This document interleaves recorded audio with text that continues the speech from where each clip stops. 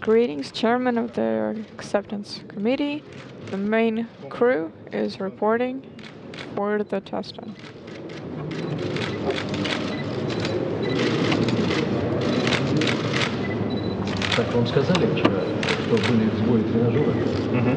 As you might have heard yesterday, there were some hiccups in the rig.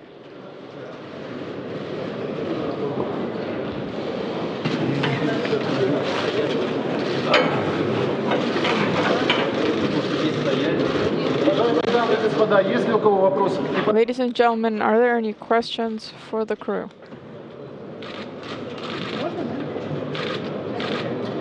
For NASA TV, for Terry Virts, how has your training been compared to flying the space shuttle as you've done previously to your training in the Soyuz, and what are you looking forward to the most? One of the things as a test pilot, it's always fun to fly different airplanes, and in this case I get to fly a different spacecraft. One of the things that sticks out as a difference between the Soyuz and the space shuttle is how the rendezvous and docking happen.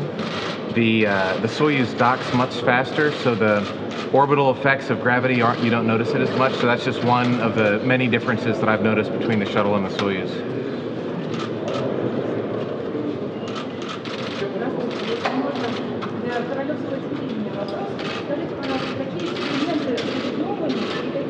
A question for you: what experiments are new and what experiments will be continued from previous increments? There will be new experiments. Indeed, they are medical and biological in nature. They will be performed. 5 to 7 of them will be new, and about 50 will be continued from what will be done before.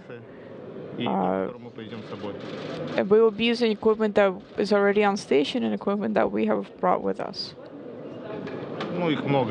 There is a long list of them. It will take a long time to talk about them all.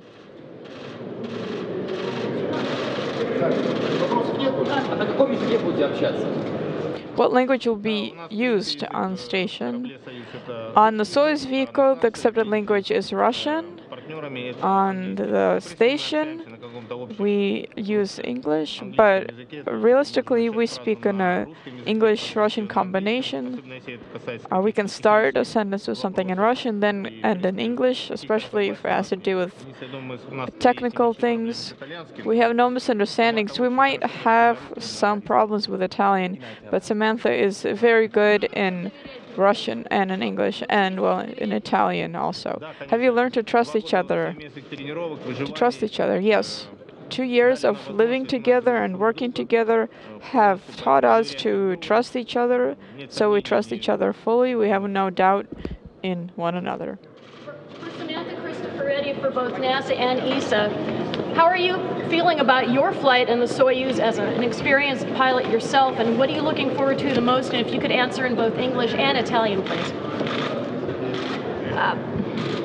For me, it's just amazing to be here for now at the end of a very long training flow. I mean, I came to Star City to start studying the Soyuz in June 2011 for the first time. It's been over 3.5 years, and to be here on the last day of training, on the day where we can actually show everything that we've learned and that we are ready to go and fly, it's just an amazing feeling. And then, of course, I just look forward to sitting in the real thing in just 3 weeks' time and actually blast off to space.